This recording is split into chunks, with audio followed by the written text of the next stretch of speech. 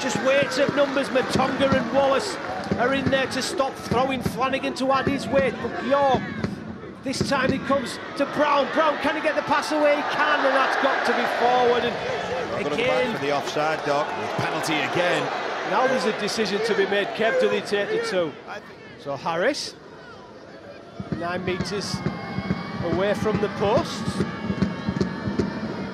Should be 2 points. Quality goal kicker. 2 steps back through the routine. 2 points it is. First points go the way of the York Knights. Carl, 2 points to nil their lead. Blasted by Batari and Lilly. But again, York just keep coming. Akumatai close to the line. Can he barge his way over? No, he can't. Batari again, and Lawrence this time bring him down. Job, short pass. D's trying to burst his way over. He's to the line. Has he got it down? D thinks he has.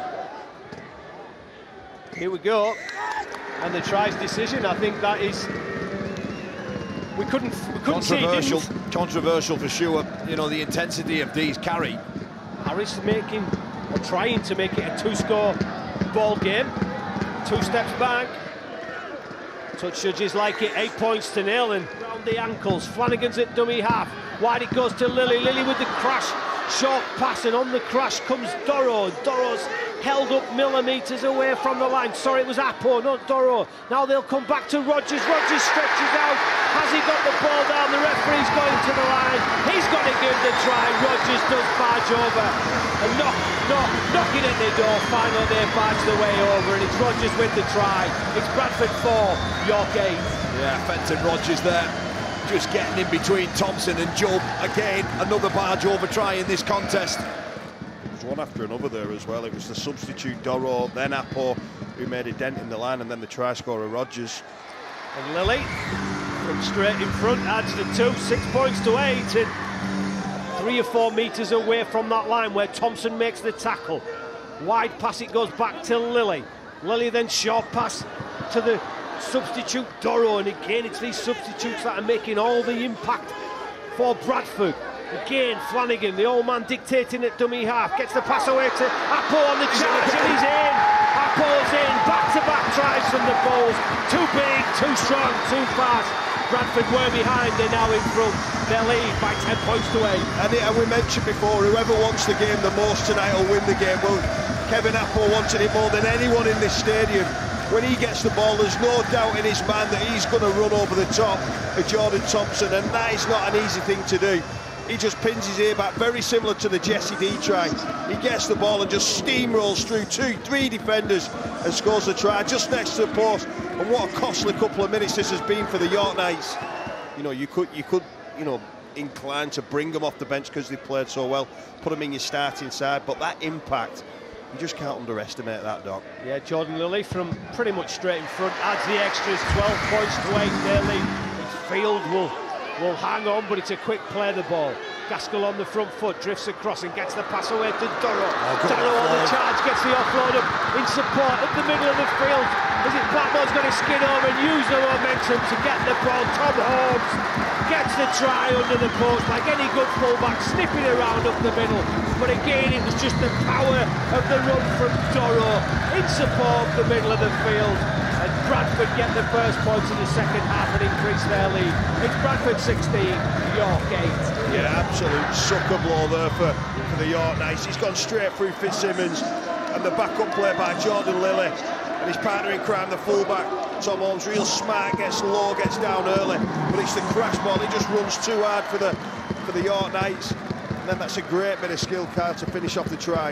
Yeah, it certainly is. It's always good to see, isn't it? Supporting play, and it's the drop off there and the run from Doro, that right arm offload, Lilly in support, and like all good fullbacks do, just keep pushing through the centre of the field and has the presence of mind to dive early, knowing that this chase is coming, and it's a big score, isn't it?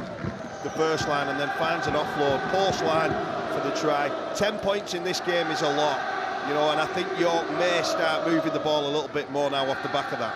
So Lilly, to make that a 10-point ball game, does make it a 10-point ball game, and Kylie would have come in there a metre away from the line. What have Bradford got in the locker? Have York got enough energy? Apo tries to pinch one. Apo's over the line. Has he got the ball down? Doesn't matter.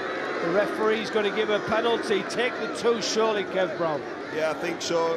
Knock it over to You know, 2 clear scores and kicks. Give him no choice, Kev. You know, you spoke earlier about taking the referee out of the game. Well, you're just going to invite him to blow his whistle, give penalty away, and that 2 points there from Lily takes the scoreboard at 20 points to 8 and 2 clear tries.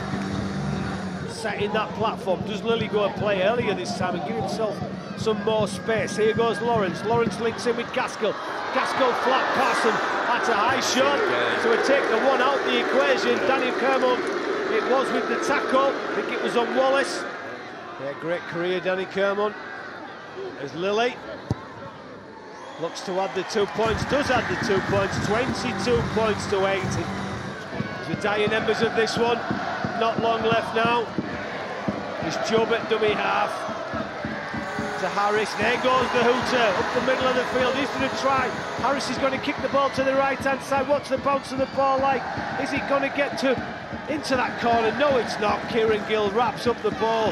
That's going to be the full-time whistle. Bradford charge on. They will carry on to next week, and Kev, sum them up, they've been really good and deserve the win. They've been terrific. They wanted it more, they ran harder, they tackled harder, and they deserved everything they got from this game. They'll have to replicate this and probably even go one step better and do a bit more with the ball if they want to progress in the next round against Toulouse. But tonight and last week, they've been terrific, and Lee Greenwood will be very, very happy with his side. And Hendo in the cool hard today. His York side have had a dig, Kyle, haven't they? They've had a dig, but unfortunately on the balance of the season they've just left it a bit too late. They've run out of troops as well, crucially towards the very end. You know, Hendo mentioned he was down to the bare 17, so again I'll say what I said earlier, a huge effort from them. There's no doubt about that. They don't die wondering, but at the end of the day they've just come up against a better side, a better team, and with a little bit more quality, and the scoreboard of 22 points to 8 tells you exactly, you know, the difference between the two sides. Jordan Lilly delighted as his Bulls go for a tough trip away down to Toulouse.